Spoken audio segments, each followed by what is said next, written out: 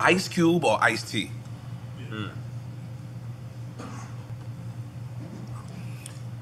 All love and respect for Ice Cube, but I'm gonna say Ice T because he let me squeeze CoCo booty one time. Oh.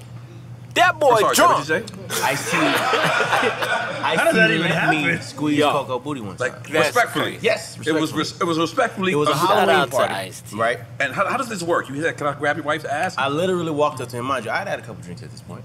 I walked up to him and I said, because mind you, she had on like, she had some shit on, right? Okay.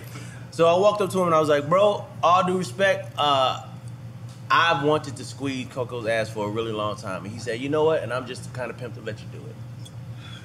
And he called her over and he whispered something in her ear.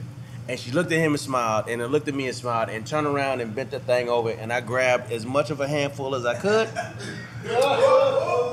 He gave me a pound, Neyo, and we finished, and we drank and hung out for the rest of the night. out of pocket, Neyo.